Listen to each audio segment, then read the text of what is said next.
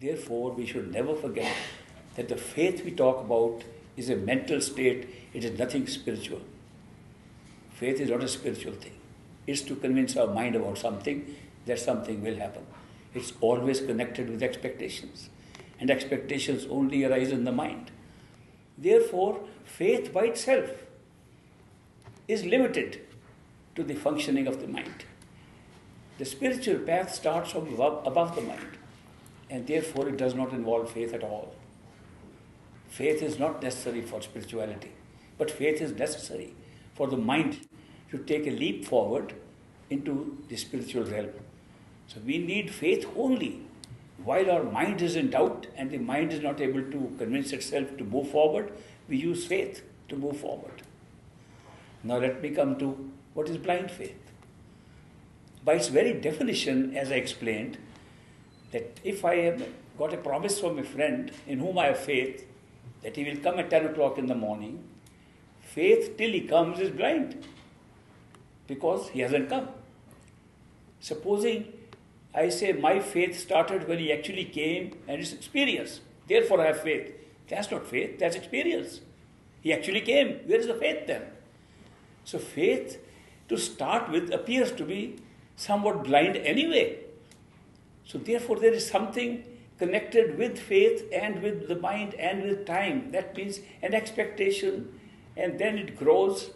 So when we distinguish between a blind faith and a living faith, we are distinguishing between that which continues to be the same no matter what happens, and that which changes with the experiences you get with it. That means if I have faith in a person, he will come at 10 o'clock in the morning and he arrives, my faith is built. And then I feel next time he will also come. And if he comes, my faith is further built up. But if he does not come, my faith begins to dwindle. So faith varies depending upon the experiences we get from faith. So that is why faith is not a steady thing. What is blind faith, which we refer to and say reject blind faith in spirituality, is a faith that does not vary at all. It's a faith based upon somebody's statement. God is sitting up on the roof. I believe it. It will always be the same statement. No change. Most of the religions tend to give us statements on which we have faith, and the statements remain the same throughout our life. There is nothing that's going to change them, and therefore we call it blind faith. Whereas if the faith can change, every time an experience takes place, the faith changes, then it's a growing faith, a living faith, and we distinguish blind faith not from visible faith, but blind faith from living faith, which is more visible because we are actually experiencing different things step by step. Supposing you have faith for some ultimate goal, but there are many steps to that ultimate goal, and you get experiences of the intermediate goals, your faith keeps on increasing because you say this much has happened, the next is also likely. What has happened is experience, not faith. What you are expecting as the next step is faith. Therefore, faith steps itself and becomes a living, progressive experience for us. So when we say do not have blind faith, we are referring to a faith which has no life in it, no growth in it, and we just believe because somebody said something, some book said something, some religion said something, some scripture said something, we say, okay, that's the truth, and we don't move any forward. So when there is movement forward, it becomes a living faith. And that is why we distinguish between the living faith and the blind faith. Now comes the question that is blind faith or faith anyway a spiritual thing? I said no, because these expectations of goals, of destinations, that I will one day reach my true home and reach Sachkhand, these are expectations. Expectations only arise in the mind. Therefore, faith is a mental process. Faith is to convince mind that take a leap forward, move forward. Because the mind's tendency is to come in the way of the spiritual path. The mind creates obstacles. And the mind is such a wonderful instrument we have, such a good thinking machine. Why should it become an obstacle?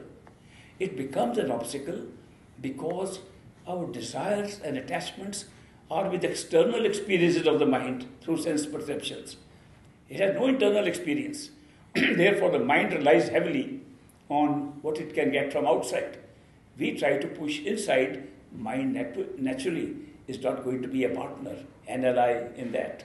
Therefore, the mind tries to keep us out. We try to go in. The mind becomes an obstacle. In order for the mind to be a partner in our business, we try to create faith and have expectations and give the mind a chance to see, this one step happened, now next will happen. Mind says, okay, let's see. They say, see, something that we had inside in experience in meditation was as good as what you're looking for outside. Mind says, okay, I'll go along with you. It's a progressive transformation of the mind to become a helper instead of an obstacle in our spiritual goal. It's still a mind game. The whole process of faith, the whole process of expectations, the whole process of moving forward is only to the extent that we need to turn the mind around to help us and not be an obstacle in our spiritual goal. Then what is there after the mind? We say the spiritual goal is beyond the mind. What is that which is beyond the mind and does not involve faith at all? You might be surprised to know that the only thing that takes us beyond the mind and to our true spiritual home is the power of love and devotion, not faith.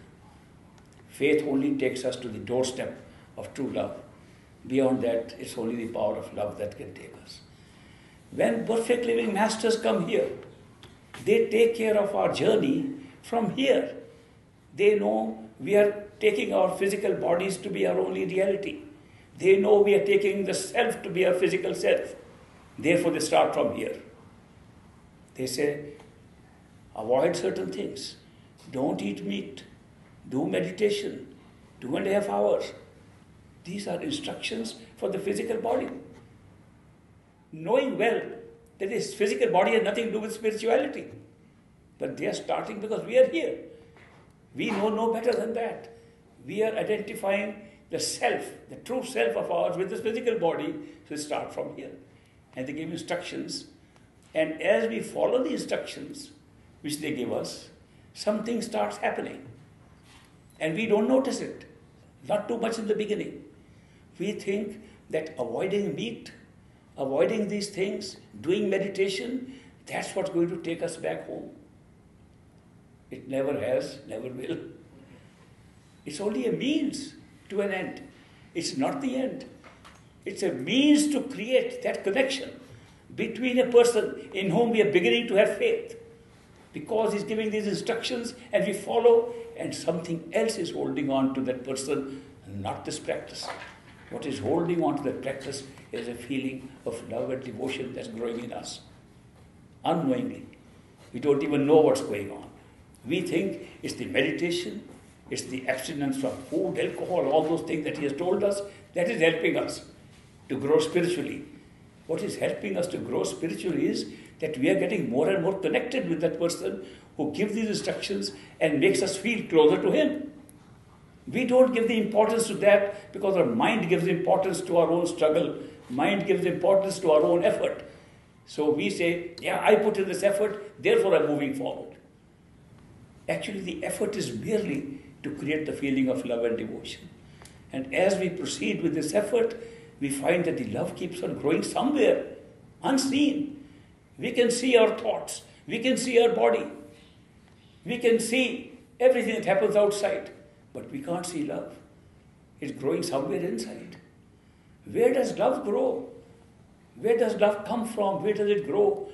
Do you know love comes from Sachkhand, our true home, all the time, not sometimes. All the time it flows from our true home, comes down right up to here and continues to grow within us. It's a continuous link between the self, no matter what the form, and our true home. Therefore, the path actually is a path of love and devotion. And by giving us these instructions, first for the body, then for sense perceptions, avoid this, or do this, do that, we are crossing certain thresholds, which are only thresholds of the three worlds of matter and senses and thoughts. It's only to cross these thresholds that we are using these methods in order to go to the spiritual side of our own self, which is the soul going into a state of totality, which is the true spiritual path. Therefore, when we have expectations, which we call faith, these are merely built in order to have experiences starting from the body, starting from the sense perceptions and the thoughts, and then moving on beyond where we leave all these behind and ride on the wave of love, which is something very different than expectations or fulfillment of the desires and faith. So that is why we do not follow blind faith, we follow faith that is living faith, that is growing faith, that ascends along with our experiences. Now comes the question which my friend has referred to. He had no inner experience.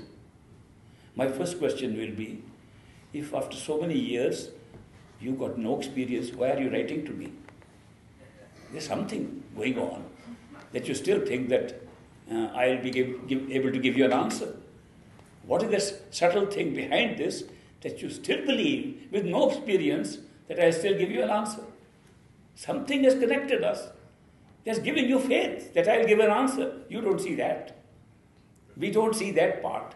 What is that part which still makes us believe that he can give us the answer? I have seen no experience at all. It is actually a love growing inside, which develops a different kind of feeling, and we can't call it the kind of faith that we talk about.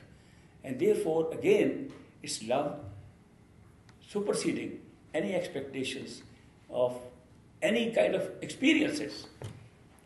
But then let me come now to the brass tacks. How important are these experiences on the spiritual path? It's a big question. I had to ask my own great master once.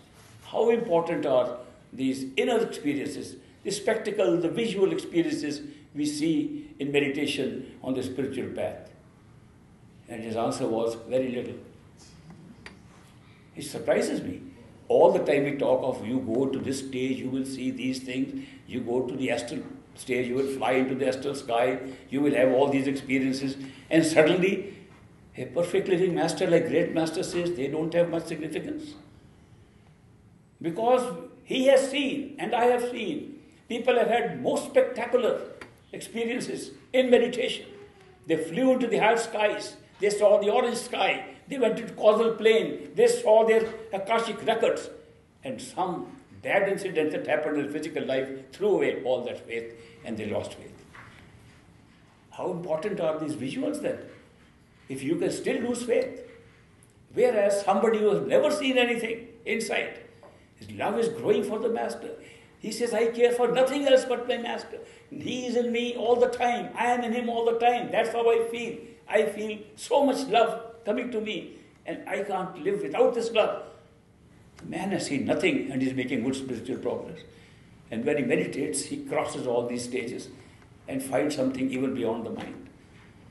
So let us put this in perspective, that what is important is not necessarily one or the other.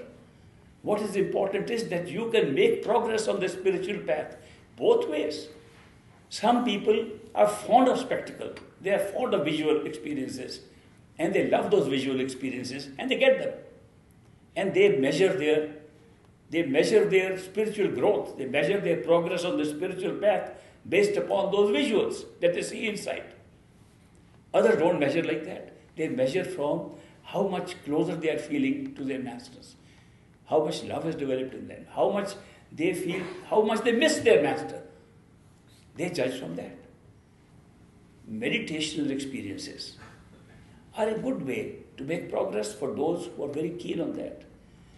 But there are experiences that are non-meditational. Experiences that don't occur in meditation, they occur with your eyes open in this world. We call them miracles. We call them coincidences. Everyday things happen and we look at our life and say, how could this happen? Must be Master's hand in this. How could that happen? And as these number of coincidences increase, our faith, our love for the Master increases. Are they not experiences? How can we say that the inner experience alone is the one that is to count and not the outer experiences.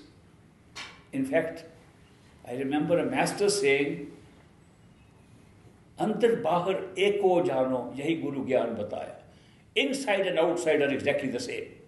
Now this is something worth considering. How can inside and outside be the same? The fact is that the entire outside experience is being created from the inside. Unless it occurs inside, it cannot be outside. Outside is a reflection of what is happening inside. Therefore, do not think that there's an independent life going on outside and an independent life inside, and two are divided up. They're not divided up. What is inside is being projected outside. It is projected to create a material experience. Inside you can have an astral experience, but just a projection of one on outside the other. It's not two different things. Therefore, when we say we have an experience outside, it is no different from the experience inside. Well, when you see the Master's radiant form inside, and you have a good conversation with the Master inside, and establish a contact inside that all the time, whenever you like, first by closing your eyes, you can see the Master, talk to him, then later on, even without closing your eyes, with open eyes, you can see him all the time and talk to him. You say, Master, what's the difference between this form of you, which I am seeing in meditation, and that form of you I saw in your physical body? And he will say, for the purpose of instructions, this is more real because the outside is being created by real. In truth, they are the same. If they were not the same, why would we be paying so much attention to the physical form of a Master outside? Why do we run to him? Why does he give initiation outside? Why does he talk to us outside? Why do we have a relationship with a Master outside? The truth is there is no difference. And that is why when our whole attention is outside, he appears outside.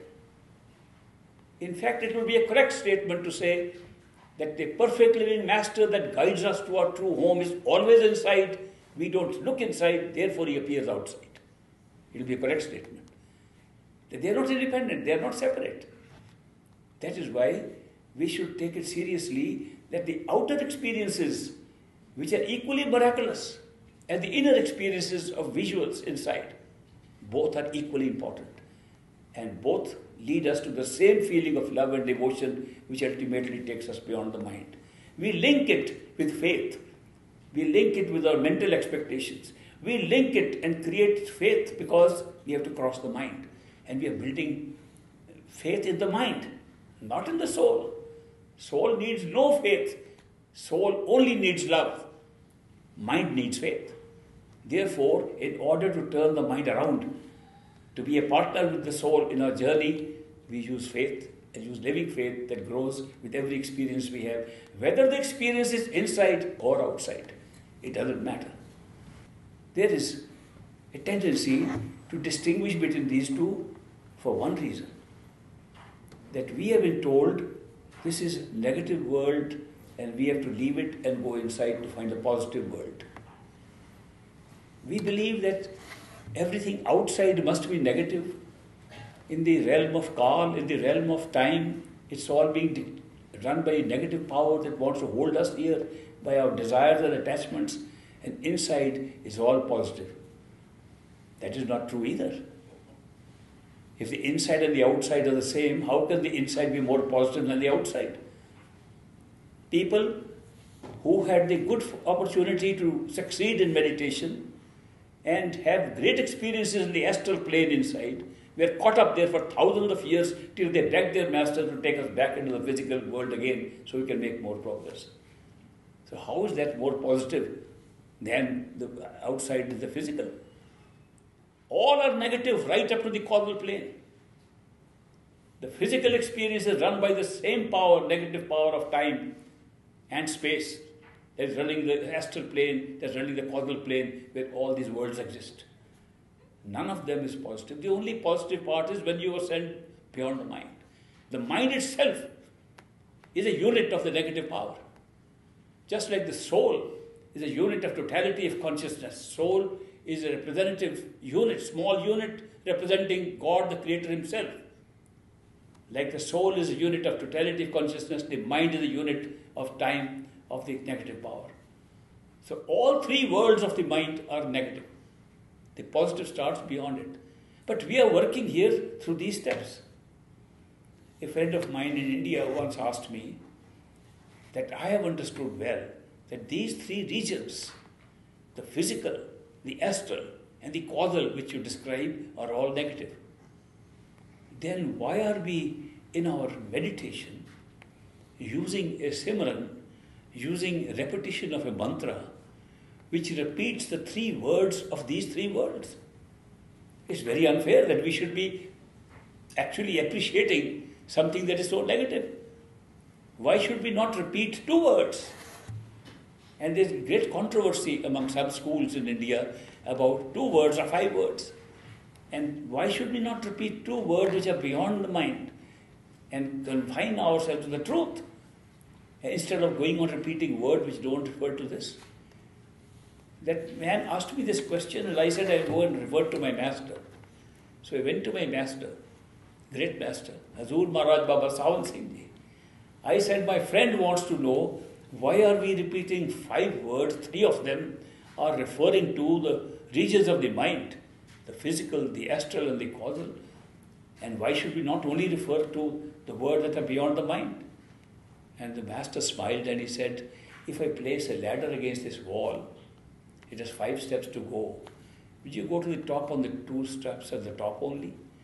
Don't you think that to climb a ladder, you have to start from the bottom? It's like a ladder that we are climbing. We have to go through these 3 phases of experiences which are run by the negative power, but unless you want to go through them, you don't reach the 4th place. Therefore, we are not paying any homage to these 3 places. We are just saying, okay, step 1, step 2, step 3, now we are on our 4th step. It's just like climbing a ladder. So which made sense. We are not saying that these, and in any case, he told me, the most significant part the great master said was, in any case, all the 5 words mean nothing because they are simple language that is spoken only here. It is not even spoken in the causal plane. It's not even spoken in the mental regions. So what are we talking about speaking of words? These are all devices to be used while we are here. These words are spoken because we love to speak. These words are spoken because we are using these words to prevent other words from coming into our thoughts. It's a very limited use of these words. These words do not mean anything beyond the mind. So don't go after words too much. They don't mean much. They are only very small means to make some progress. Therefore, he said, it doesn't matter what experiences you have. You can have inner experiences, outer experiences, so long as the experiences are in these 3 worlds. They are experiences which are only building faith for the mind to take you beyond the mind. And they serve no other purpose. So these are startling truths that we should be aware of because we get caught up in these things. We argue so much on interpretation of books. I see people interpreting one sentence from the same book and giving different meanings and fighting over it. Sometimes coming to blows over it. That no, this doesn't mean that, this doesn't mean that. Nothing means anything here anyway. These are all simple things, tools for us to take some advantage and move forward. And we get stuck on these things. We get stuck on these books, we get stuck on these words. They are very simple tools. And the truth is that there is only one way in the spiritual path, that is love and devotion, and that takes us beyond, because that is connected with us. Not only is it connected with us, right from here to our true home, it is our real essence. If you want to examine a soul and say, what is a soul? What does this consciousness consist of? That this unit of consciousness which is making us aware of everything, aware of our body, aware of our higher self, aware of God. What is this consciousness is? And you open it up and see, inside is nothing but love. When they say God is love, I would say literally true. Because love is the essence. Love is the essence that connects us. And remember, the self, what we call the self, no matter what self it is, is always connected with our true home. The consciousness that speaks in us today, the consciousness which makes us alive today, with which we can share information with each other, by which we can speak, it is coming from a certain area which looks like confined to a physical body. It looks like there's a body and there is consciousness in it. The truth is the other way around. The truth is there is consciousness, it's built a body around it. You can check it out. How do you check out whether it's the body that is containing the consciousness in it, a soul in it, or the soul is creating a body around it? How do you check it out? Well, you know that the consciousness is applying attention to have all experiences outside. It uses attention to gather experiences. We look at things with attention. We hear things with attention. We use our sense perceptions with attention. Okay, pull the attention back. Pull your attention back. Put all the attention within. Not outside, not in the body, behind the eyes where you think your thoughts, your questions are coming from. Put the attention there and become totally unaware of the body. And you'll be there and body is not there. After that, slowly expand, you'll see how you create the awareness of the body. It's not difficult to find out. It's not the body that contains the soul. It's the soul that creates the body. Move one step further and say, are my sense perceptions in the body? Am I having eyes, therefore I can see? Is it my ears that are able to hear? Is my tongue able to speak? Okay, do the same experiment again, and you'll find that when there's no body in your awareness, you can still speak, you can still see, you can still hear, you can have all the sense perceptions. That means this body did not hold the sense perceptions. Something inside held you. If you can go still further and hold your attention, only attention, within yourself, and withdraw them from all perceptions, you'll find that the sense perceptions are also being created by the same power, which is your own self. Move further. Where are thoughts arising from in my head? Where are concepts arising from? And you go further, deeper into your own self. Same self which is now sitting in the body, then sitting in the astral sensory self, then sitting in the midst of the thoughts. Withdraw there, you create the thoughts, you are creating the mind, you are creating the senses, you are creating the body. It's a reversal of what's going on. We are going outward in order to have all these experiences. Go inward and you reverse it. Reverse engineer yourself and you find that you are really the soul, the creative power that's creating all these covers upon itself to have these experiences. And yet because we believe that the body is real and soul is inside, and we will begin to say, that person died, his soul went out, and then went into a reincarnate in another body. We talk like this, taking these bodies to be real. Continuously this belief. Why? Because we have shut ourselves off from the whole process of creation. We do not know how experience is being created. We have shut ourselves off by covering it with so many things, and we think the outer covers are ourselves. But what will happen if you discover who your real self is that creates these covers? You'll find the real self continuously is the same self that is in the true home and has never changed.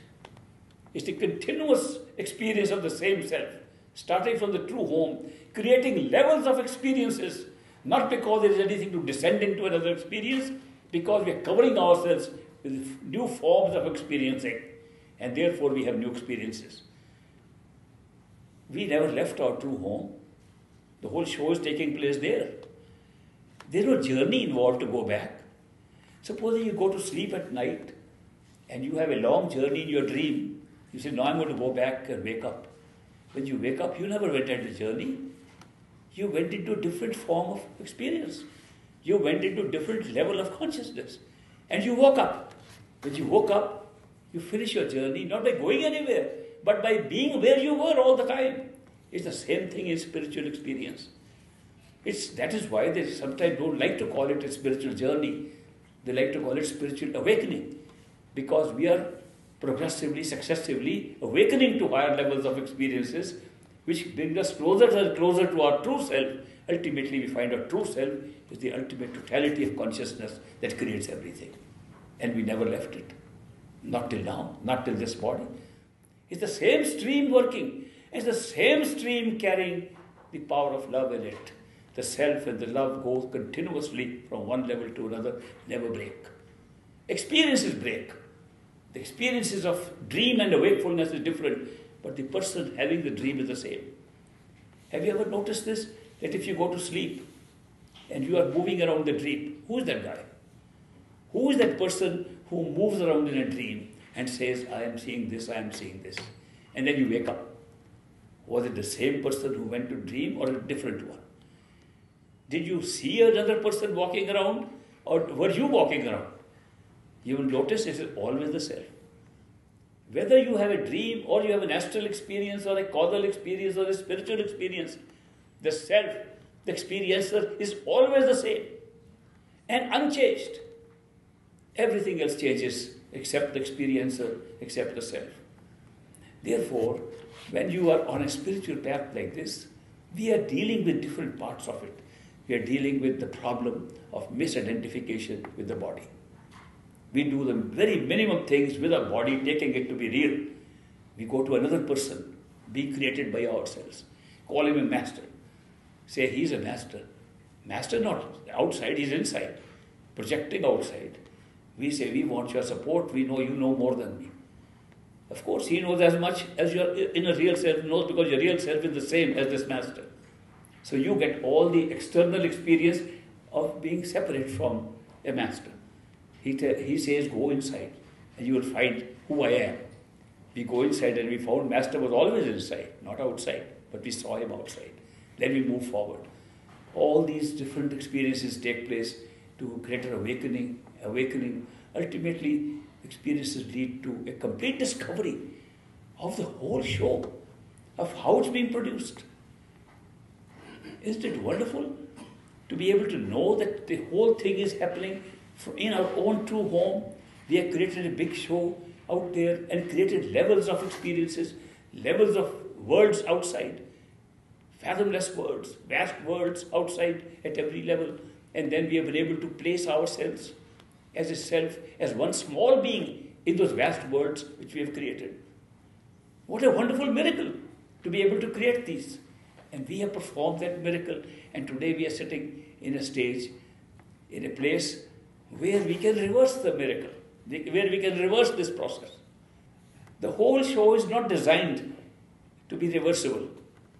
The whole show is designed to be irreversible. Why is that? Why was this creation made in such a way that should last forever and trap us forever in these kind of experiences? The reason was we wanted to experience reality. We were real.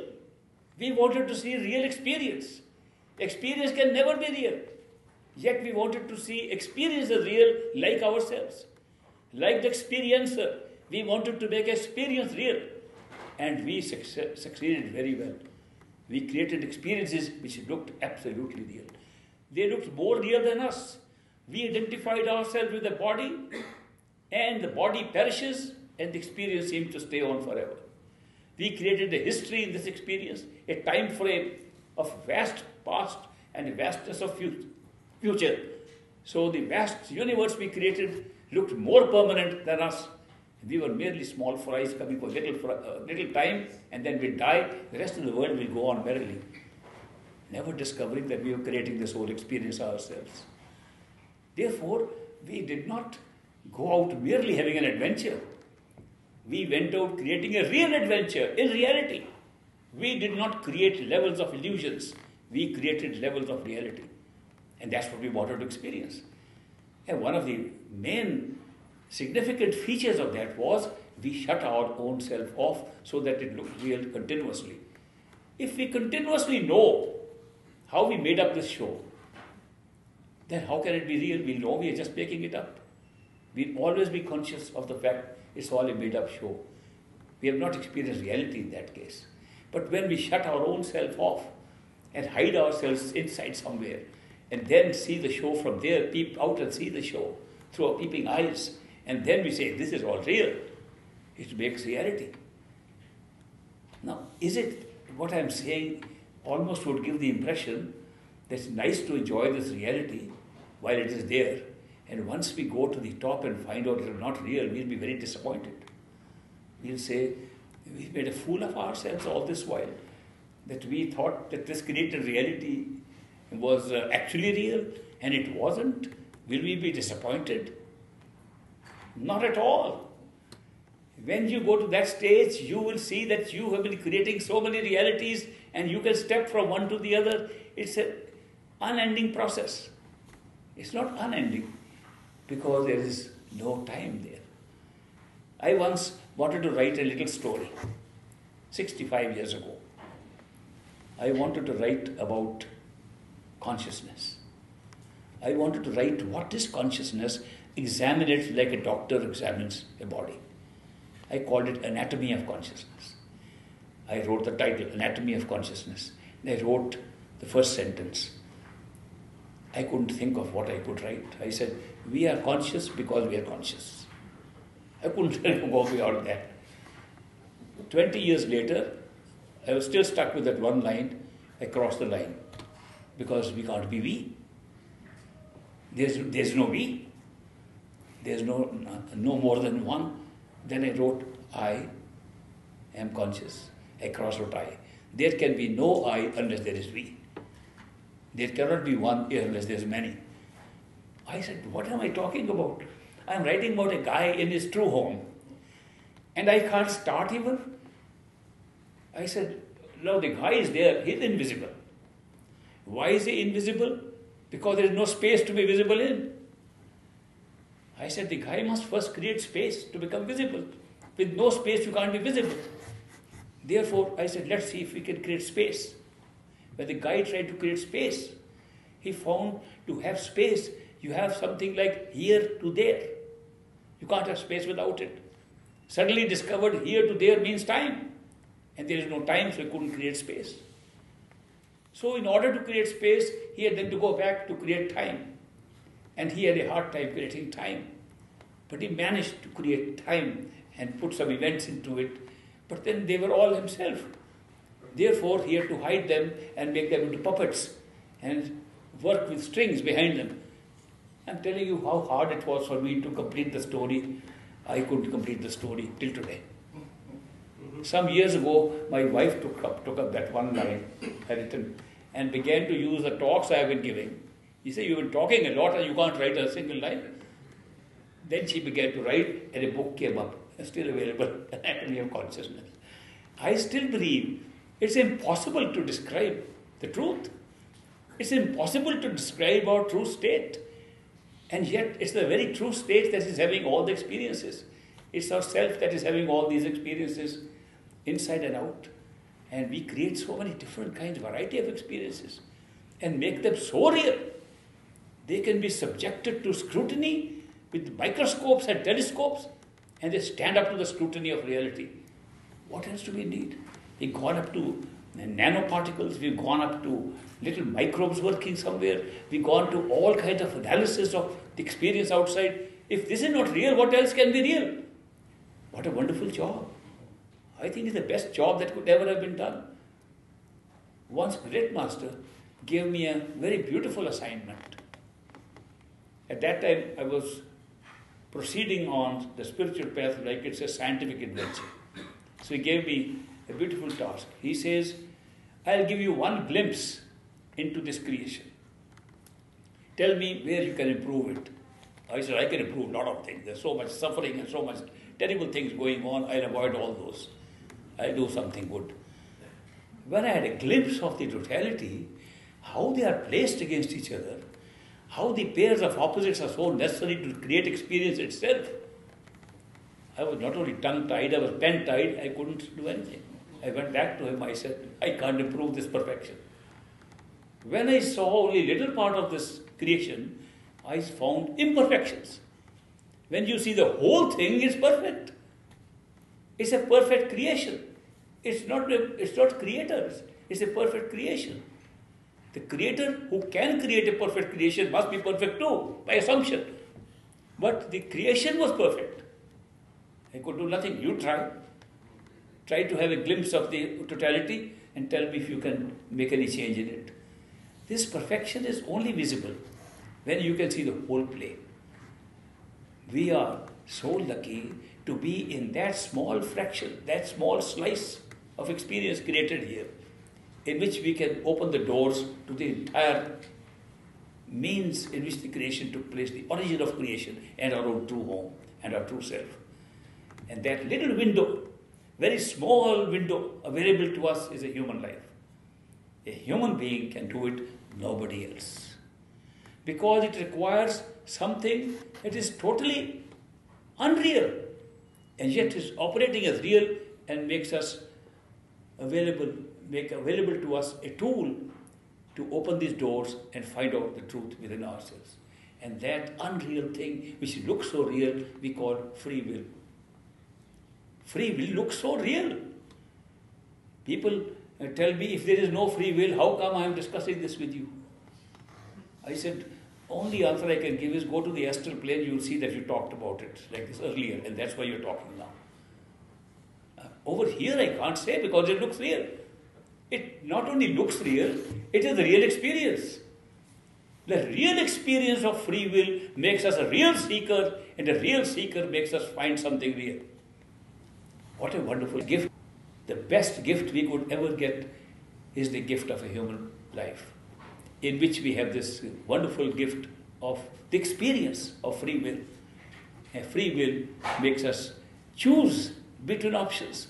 We can choose to run after outside things. We can choose to run and search something inside.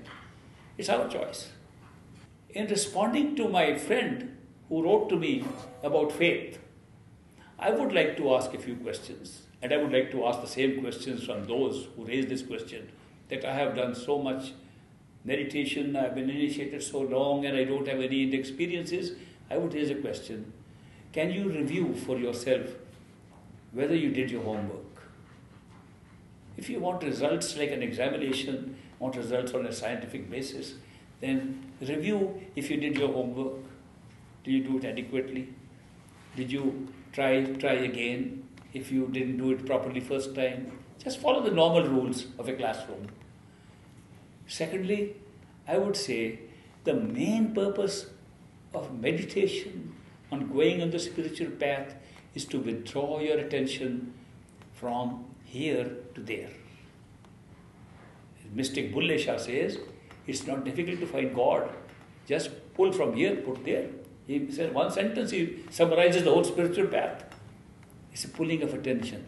Now review, my dear friend, now review how much of your attention in the past 3 years, or past 1 year, past 1 month, was outside of things outside, what you were desiring and what you're working on, and how much of your attention was being pulled inside.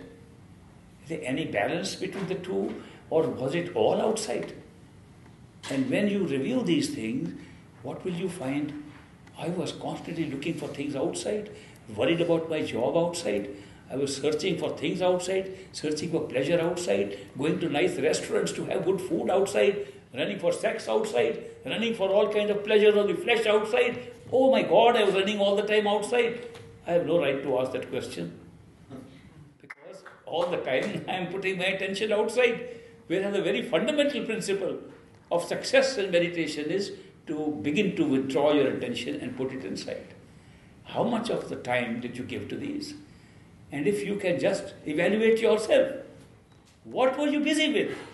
What were you doing when you were expecting results? What happened when you were initiated 5 years ago or 3 years ago till today? How much of the time was spent in searching inside and putting your attention inside, and how much was spent on searching for things outside? Just evaluate for yourself and come to your own conclusion. We have scattered our attention, but I am saying don't lose hope. In spite of this difficult question, tantalizing question that I am putting to these people who say we haven't had experience for so many years, because I can point out to them, where was your attention all these few years? But I say don't lose hope, because as I said in the beginning, the outside and the inside are the same. Did you outside put your attention on the Master? Did you outside give your time to satsangs? Give your time to things that will lead you inside? or were you still messing up your life in other things and not with these spiritual things? If your answer is, yes, I was messing up, then don't expect something and don't expect faith to be built on that. But if you follow these simple tips that I'm giving you, put more attention outside if you haven't seen anything inside. Put more attention outside and see the miracles outside. They're as good as the visuals inside. And you will make spiritual progress when you meditate. These are the answers I would like to give to my friends who have that question. We were initiated for many years, we never saw anything inside. And is it blind faith or is it real faith? Of course, if you only stick to one thing and there is no progress, no anticipation, no expectation, no progress even for your mind to say, I'm seeing some things going on, then it's blind faith. But if you find any progress outside or inside, it's a living faith, and on that faith you will make progress. I'm very happy to be able to share this information with you today. We'll have a break for a little while, and I suppose there's some snacks and things, and some people have asked for an interview. If somebody has come for the first time to my meeting, they'll get a precedence over others, but I've given time to one or two other people. I'll see them now. We'll have a break. Thank you very much.